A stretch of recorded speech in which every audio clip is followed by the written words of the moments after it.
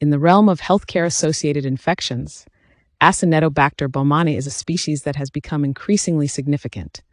This is due to the pathogen's drug-resistant nature and unexpected susceptibility patterns, making empirical and therapeutic decisions more challenging. Acinetobacter baumannii is a type of bacteria that can cause serious infections, especially in hospitalized patients. It is often resistant to many antibiotics, making it difficult to treat.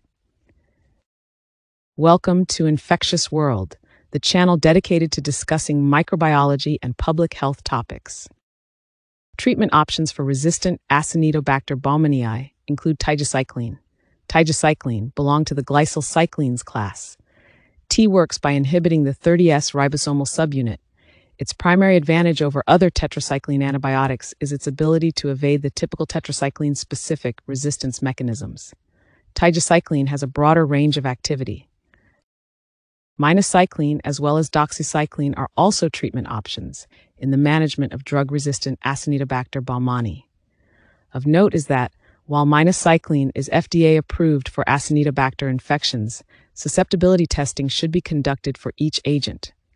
A study showed that out of 8 patients who received minocycline for wound infections, 7 were successfully treated. Studies have shown that the addition of colistin to carbapenem-based regimens has yielded impressive results. The success of this approach can be attributed to the ability of colistin to enhance membrane permeability, thereby improving the capacity of carbapenems to reach their binding site. This synergistic activity can prevent the regrowth of bacteria, which is often seen in vitro against single agents, especially colistin. Still on combination treatments, dual beta-lactam therapy against colistin-resistant Acinetobacter baumannii. Studies have shown that cefiderocol and meropenem exhibit strong synergistic activity when used in combination. This is due to their binding to complementary PBPs, resulting in complete saturation. Other agents that are intrinsically inactive against A. baumannii, such as rifampicin, glycopeptides, and phosphomycin, have been combined with colistin to overcome resistance. It was also found that triple therapy regimens involving colistin, a carbapenem, and either sulbactam or tigecycline have been shown to be effective, even against non-responsive isolates. The rationale for these triple combinations is similar to that of combination therapy, where the increased occupancy of penicillin-binding proteins, PBPs for short, with sulbactam, and/or the inhibition of protein synthesis with tigecycline synergizes with colistin and the carbapenem to overcome resistant genotypes present within colistin-resistant Acinetobacter baumannii isolates. It's worth noting that even colistin in sub-inhibitory amounts has displayed bactericidal activity when used in combination. However, the potency of triple therapy may rely on the colistin MIC. Moreover, studies have shown that using a triple therapy regimen is more effective. Now let us take a look at newer drugs. Cefiderocol, a unique siderophore cephalosporin antibiotic, has been approved by the FDA for treating complicated urinary tract infections, UTIs, and nosocomial pneumonia. Utilizing the bacterial active transport system, cefiderocol's siderophore catechol and iron chelating moiety can avoid common resistance mechanisms that other beta-lactam antibiotics fail to overcome. In vitro data has demonstrated that cefiderocol works effectively against colistin-resistant A. baumannii. However, while its pharmacology and in vitro activity are well documented, clinical data among patients treated with cefiderocol for A. baumannii infections have not been as promising. The need for additional research on cefiderocol's efficacy against A. baumannii. While cefiderocol has shown promise in treating A. baumannii, it is crucial to conduct further research to determine its effectiveness and potential in combination therapies. As studies on cefiderocol have been limited to monotherapy, it is yet to be determined if it will become a preferred treatment for A. baumannii infections. Until such data becomes available, it may be considered as a secondary treatment option. The need for additional research on cefiderocol's efficacy against A. baumannii. While cefiderocol has shown promise in treating A. baumannii, it is crucial to conduct further research to determine its effectiveness and potential in combination therapies. As studies on cefiderocol have been limited to monotherapy, it is yet to be determined if it will become a preferred treatment for Baumannii infections.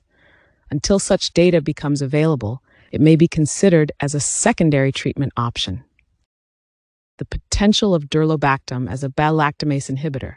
Durlobactam, a beta-lactamase inhibitor that falls under the diazabocyclooctanone category, has garnered attention recently as a possible solution to Baumannii calcoacidicus complex infections.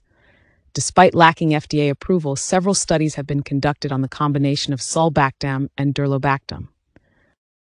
Still on newer therapies, phage therapy, a viable replacement for antibiotics. Phage therapy, discovered in the early 1900s, is a method that uses viruses to treat bacterial infections. Strange, right? Recently, with the rise of antimicrobial resistance, phage therapy is gaining renewed interest. Despite the introduction of bacteriophages targeting Baumannii in 2010, phage therapy faces many obstacles.